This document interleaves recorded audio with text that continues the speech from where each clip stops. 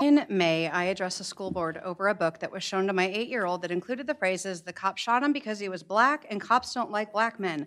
I'm not here for that tonight. I'm here for books that are currently in the Northwest High School Library and available for children as young as 14 to check out. I will now read excerpts from the following books that have been allowed into our classroom under the guise of equity and equality, the standards that were approved by our current school board. Up until this point, you hadn't done anything to hurt me and were in fact one of my closer cousins. I adored you. I was silent, still nervous. I had never done anything sexual with anyone up until that point. You then had me stand up with you. At this time, you were much taller than me, probably by about a good foot. You told me to take off my pajama pants, which I did.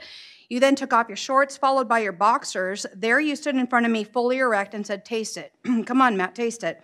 The whole time I knew it was wrong, not because I was having sexual intercourse with a guy, but that you were my family. Then you got down on your knees and told me to close my eyes. That's when you began oral sex on me as well. You began humping me back and forth, never penetrating me though. You turned on the lights, closed the door, you began stroking yourself in front of me. You said, "Just keep watching, Matt." You ejaculated into the toilet in front of me. Watching you ejaculate was shocking. He looked at you and said, "I can't do that. I'm not old enough yet." As we kissed, he began unzipping my pants. He reached down and pulled out my dick. He quickly went to giving me head. I sat back and enjoyed it, and I could tell he could too. Watch your teeth. He didn't know I was a virgin, and I did my best to act dominant like my favorite porn star. I was an actor, and this was my movie. His body felt great in my mouth.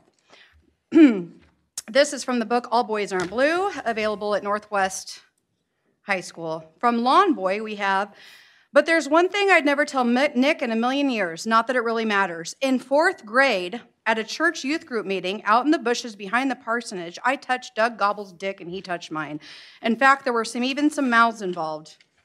All I could think about while he was chatting me up over the rim of his cappuccino was his little salamander between my 4th grade fingers, rapidly gorging with blood."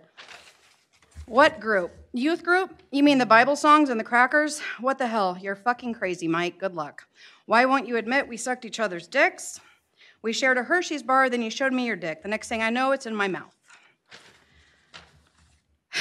From Gender Queer, we have, "I got a new strap-on harness today. I can't wait to put it on you. It will fit in my favorite dildo perfectly. You are going to look so hot. I can't wait to have your cock in my mouth. I'm going to give you the blowjob of your life.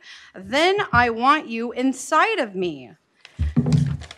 This is also in the book Gender Queer at Northwest High School, available for children as young as 14 years old to check out and read. Can you tell me, does equity and inclusion also include incestuous relationships, child-adult